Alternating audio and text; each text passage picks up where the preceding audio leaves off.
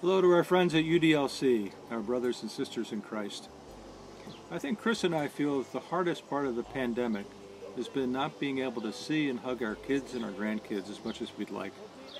And that holds true as well for our church family at UDLC. We see videos like this, these walks in faith, as one way to share our experiences and send love from our family to yours. So this is our way of reaching out so that anyone with an iPhone or video camera can share their faith stories. We've titled this playlist Walks in Faith, and we encourage you to share your faith story with the families of UDLC.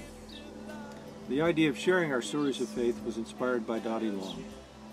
With the online worship, we haven't had the sharing time in our service, this opportunity to give testimony to our faith and to ask for prayers. I remember sharing at the 9 o'clock outdoor worship service almost 6 years ago when I learned that I was diagnosed with pancreatic cancer.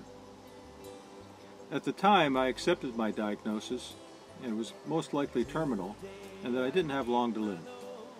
And I remember listening to the doctors and reading the medical literature and then trying to explain all this to Chris. I said, we have to prepare ourselves. We have some decisions to make.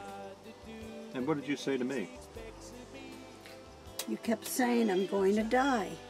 And I told you, you are not going to die. You don't know my God.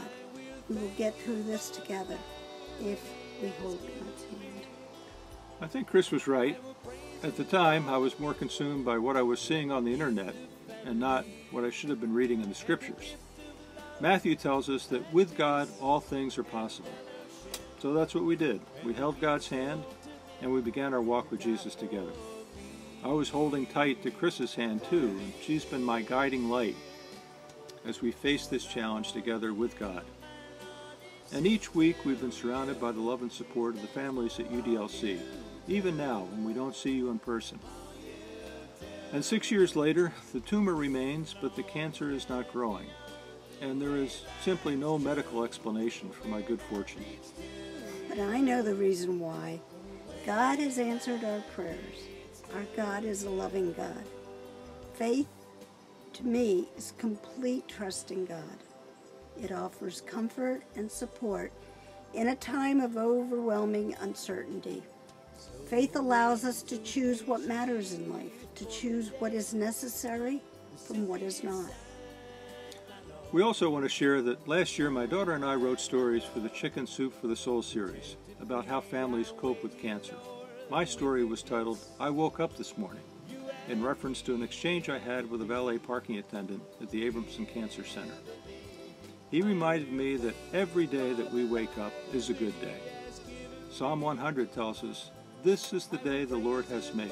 Let us rejoice and be glad in it.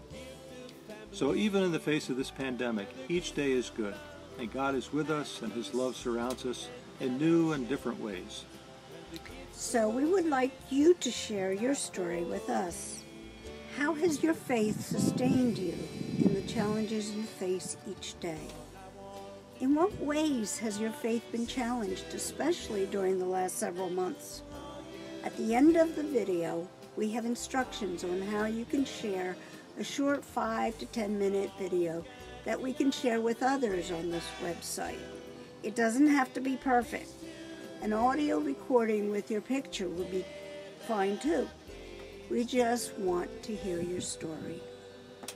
So thank you for listening to our story, and thank you for sharing this time with us. We're sending peace and love from the Loomis family. God bless.